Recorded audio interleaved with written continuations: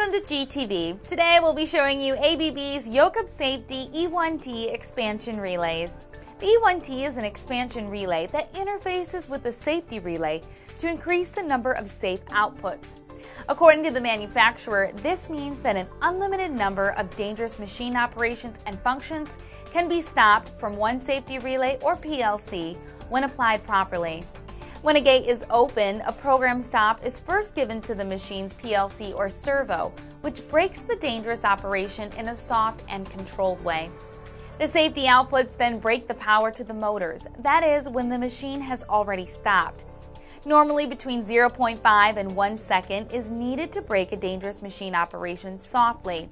Soft stop has many advantages. Machines last longer, parts being processed are not damaged, and restart from stopped position is enabled and simplified. A safe stop is achieved by means of a safety relay, which gives the program stop, and an expansion relay E1T, which gives safe delayed stop signals.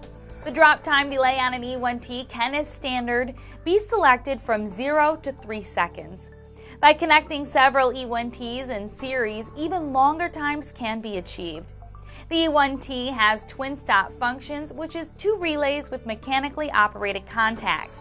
A monitored stop function is achieved by connecting the test output terminals X1 and X2 to the test or reset input on the safety relay, which is being expanded.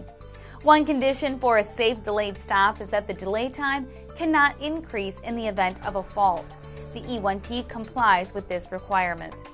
The E1T expansion relay has to be connected to a safety relay in order to fulfill the necessary safety requirements.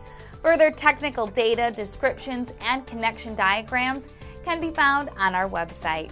ABB's Jokab Safety E1T expansion relays, along with thousands of other products and services, are available at Galco.com.